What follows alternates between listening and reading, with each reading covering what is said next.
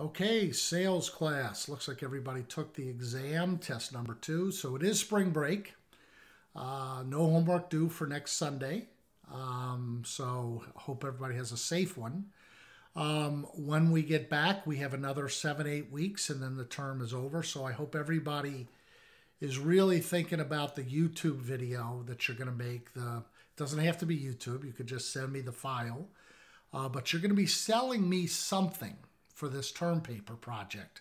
You're going to be selling me something, either a service or a product that is real, or you made it up. Doesn't matter. Something you would be excited to talk about. And you'll be looking into the camera as if you're doing it over Zoom. I'm the audience on the other side that is interested in what you're selling.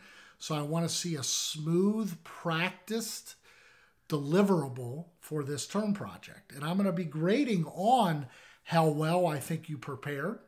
I'm going to be grading on how smooth and rehearsed you are.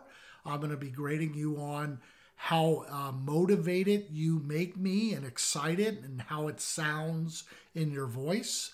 So it's going to take a little time and effort to make a 5-minute at the minimum, 8-minute at the maximum video sales presentation. Some of you have already called me and started, which is great. Some of you are thinking about it, which is good.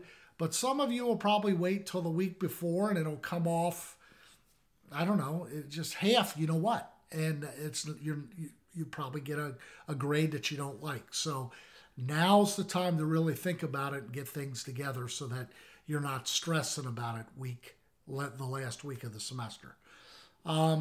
So have a great spring break. I'll put out another video next Monday on one of the most important topics there is in sales, and that's closing.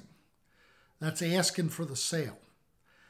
There's 100 different ways that you do it. I use 3 ways.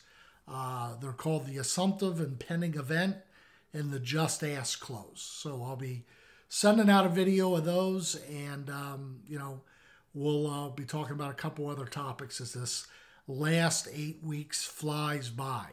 It'll be May 8th before you know it. So have a great spring break. Stay safe, and we'll talk to you soon. Thanks.